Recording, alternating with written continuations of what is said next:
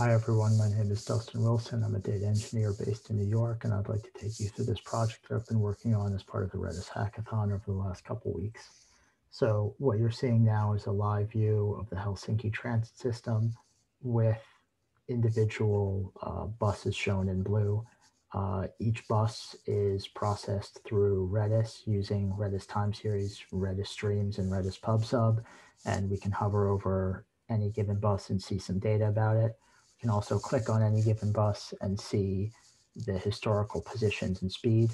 You can see right here, this bus was going quite fast based on the lighter color, and here it's slowed down a bit based on the darker color.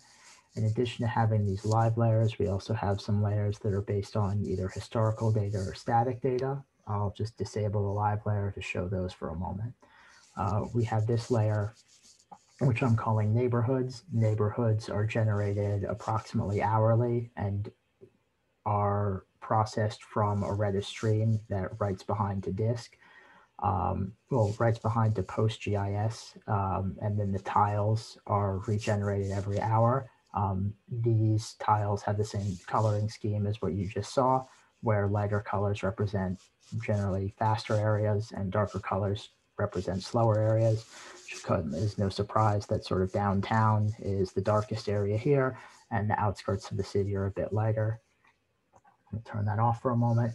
And then finally, we have these Gtfs layers. These are static layers that adhere to what's called the Generalized Transit Feed Specification, which was developed at Google and is just a way of standardizing how locations in transit systems are represented.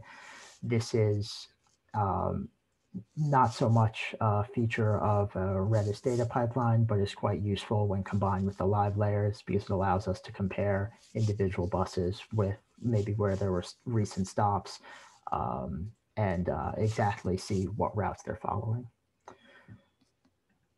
So let's go through the technical implementation of this.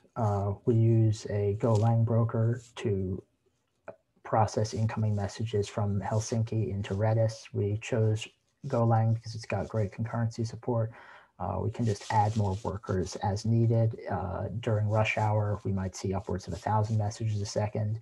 Early in the morning, we may see as low as maybe 10 to 15 messages a second across the entire system. After this broker writes into Redis, it goes into a few locations. First is a pub sub channel. This is used for live locations. This is pretty simple. The broker publishes an event to a pub sub channel. The live location API over here subscribes to the same message, and then when a client connects, they're receiving the same data passed through via WebSocket. For time series, what we do is we save each bus's or each trip's current speed and current location in a time series. And then every 15 seconds, using a compaction rule, we standardize that so that we're not storing different sort of intervals of data for any given trip.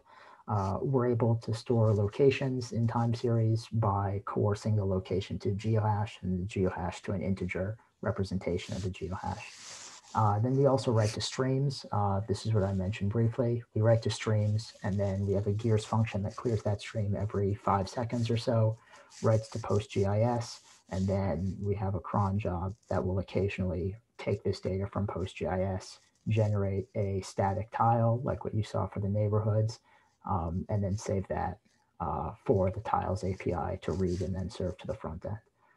Finally, we have a base map that's based on Carto data, which is just an external data provider and offers a few of their base maps for free.